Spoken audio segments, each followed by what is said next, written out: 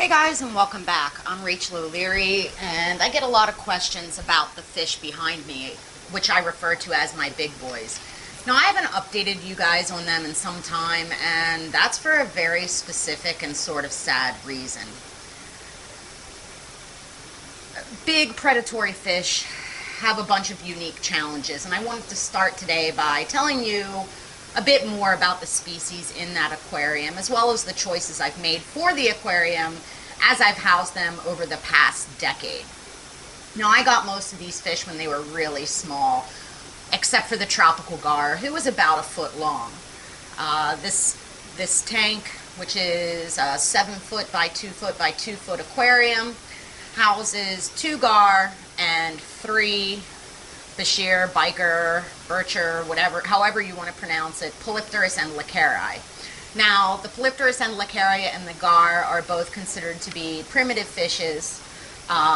They are extremely tough, extremely cool, sort of uncommon, and exceptionally long-lived. And I get a lot of comments about upgrading this aquarium, which is something I would like to do in the future, but the reality is, for the fish that I have in it, it's perfectly fine, simply because both these species are ambush predators. And what that means is that they tend to stay relatively sedentary. That's not to say they don't swim, but they're not a fish that is an active swimmer. For instance, the gars tend to stay towards the top.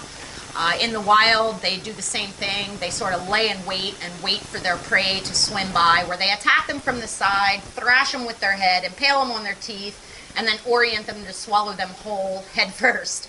And the Polypterus are not that different, except for they lay in wait on the bottom, where they sit very still and basically wait as well for fish to swim by, where they then grab them and swallow them whole. None of the species in this aquarium are ones that are like particularly open water swimmers. They're not particularly active. So while I would love to have a bigger aquarium, that does not contribute to the story I'm going to tell you today.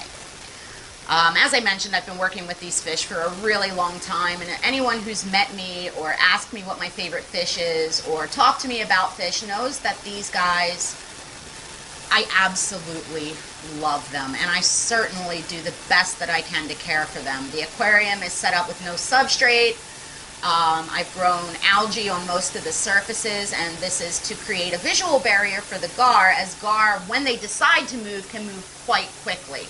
Now, both species as well have sort of a highly vascularized swim bladder, and in the gars it's attached to their pharynx or their throat, which allows them to live in really low oxygen environments and gulp air from the surface. Because of that, I keep the water line dropped in this aquarium as well. This aquarium is also outfitted with super heavy-duty lids that have small feeding ports, but that is part of the story today. You see, sometimes big fish get spooked and they jump, and I thought that my aquarium was perfectly safe for these fish because they've been in it for 10 years. I keep that water line dropped, so they're unlikely to hit the lids. It's a very tight fit. I'll show you that. They're really the only open spot on the entire aquarium is the feeding port. So several months ago, I was working down here and I heard a splash, which is not at all uncommon in this aquarium, as the gars in particular tend to slap the water surface in order to get my attention. I didn't think anything of it because why would I? I've been working with these guys, the polys, for 12 plus years, the gars for 10 plus years. They make those sorts of noises all the time when they come up to gulp air or slap the surface. Well, unfortunately, this time it was different. Probably about a half an hour later, I walked over to my shipping station to putz around with my nanos, and I found my Cuban gar, the smallest fish in this aquarium, on the floor.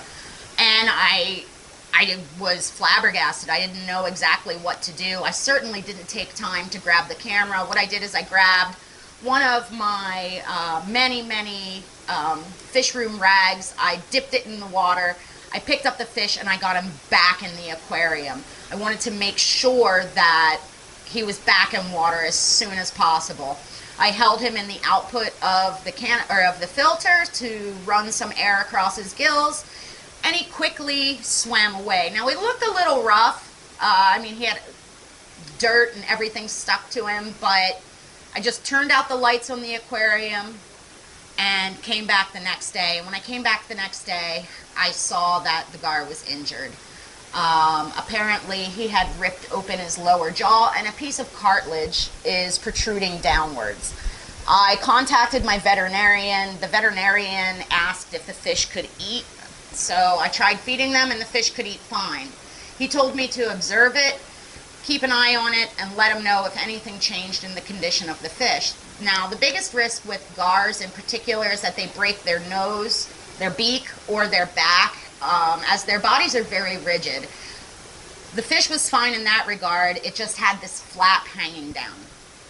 Again, it can eat just fine, so I consulted another vet thinking that, you know, in the best interest of the fish would be to repair this defect, because it bothered me to look at. There was no swelling, there was no visible vascular activity, like it wasn't red, there were no veins showing, which was a concern to me because the way gar's scales are set up is that they're highly vascularized and they're in 2 layers. They're called ganoid scales, and the top layer is, and one layer is made from ganoin, and the other is isopedine. I don't know how to say that, but basically both are highly vascularized, and they interlock and create like a pseudo armor, which is part of the reason these fish are so tough, and part of the reason my gar was fine on the ground for half an hour. Well, fine is the wrong word, but the part of the reason that the fish survived with no visible outward injury other than the damage to his lower jaw.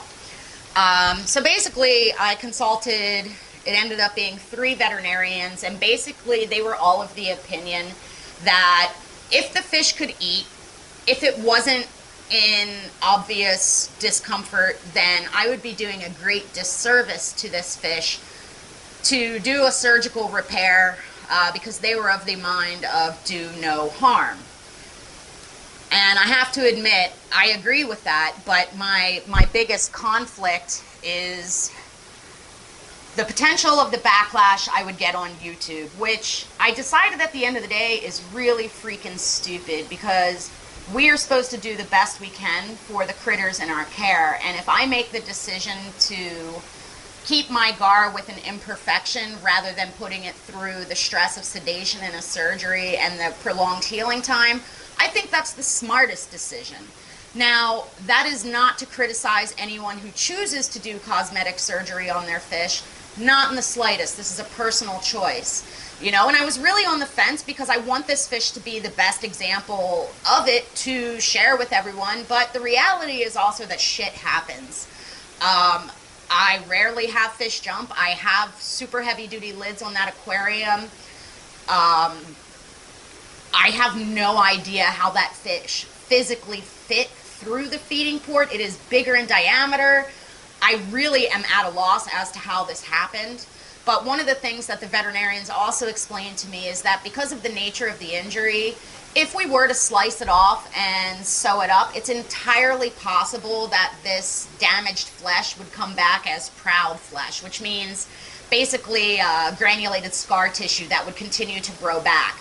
So because they didn't think that it would automatically be a one-and-done successful surgery, I have opted to just let my fish live on in his perfectly imperfect way, with no compromise to his feeding, no compromise to his life.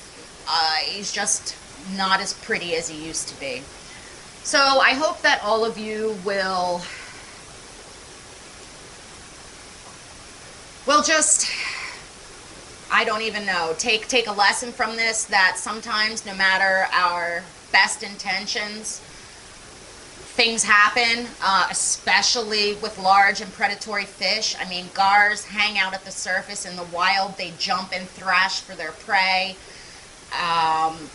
This is something that just happened, and I really don't have a solution for my particular aquarium. What I've taken to doing is putting cans of krill over the feeding ports, so that there is not that little hole, even though none of the fish can technically physically fit through it, although I guess the Cuban gar proved me wrong there.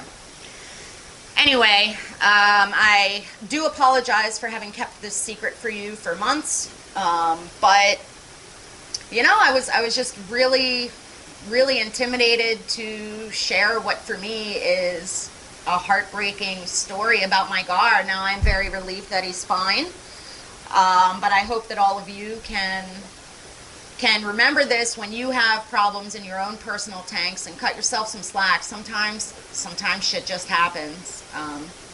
Anyway, that's all I have for you today. I hope that you're subscribed with that notification bell on.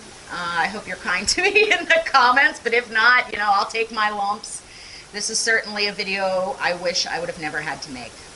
As always, thanks to those of you who give me continued support.